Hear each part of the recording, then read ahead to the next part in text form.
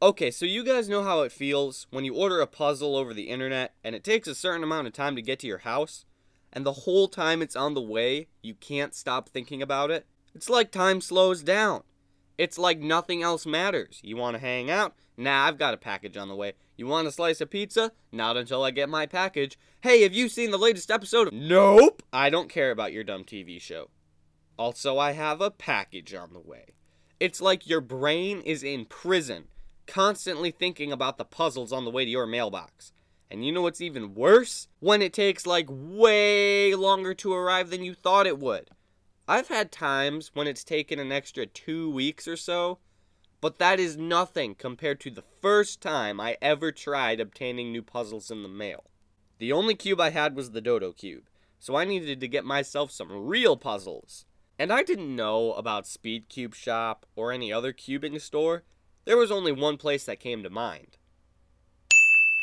I found this 2x2 through 5x5 stickerless set for $30, and I decided to buy it. I had bought packages off of Amazon in the past, and I knew it takes 2 days for them to deliver your packages. 2 days. So I waited. 1 day. 2 days. 3 days? Something must be wrong.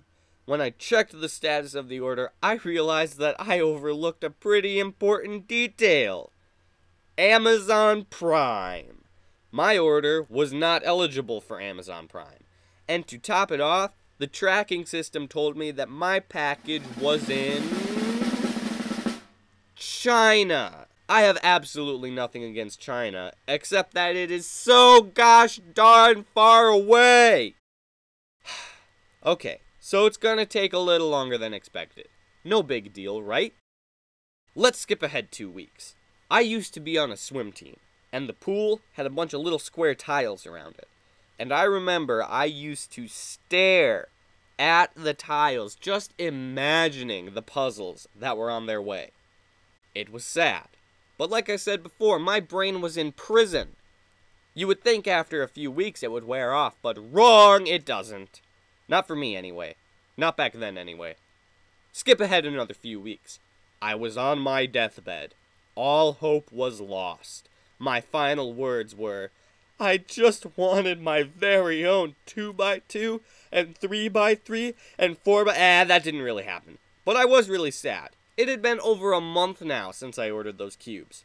I don't think I ever cried, but I mean I was 14, and 14-year-olds crying about not getting toys, that's sad. But then, the day finally came. Blue, you have a package. Oh my God!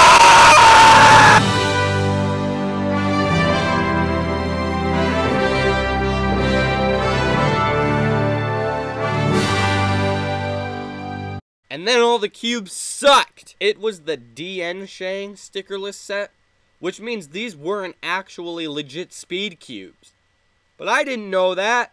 Hence, this story gets a ticket on the stupid train. And there are many more tickets to be sold, so all aboard. Nope, that's stupid. Which is why it fits in with the train. Ayy!